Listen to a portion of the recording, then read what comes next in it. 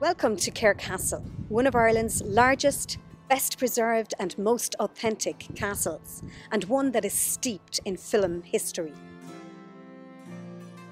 Cahir Castle stands on a rocky island in the middle of the River Suir. Dating back to the 13th century, the castle was built to be a state-of-the-art defensive fortress.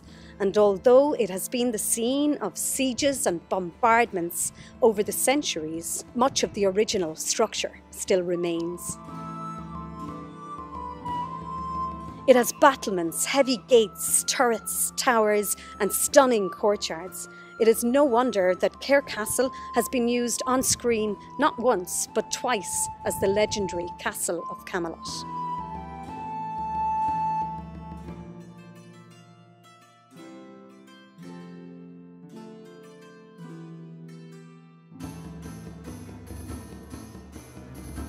Cahir Castle is preserved and cared for by the Office of Public Works and is open to the public.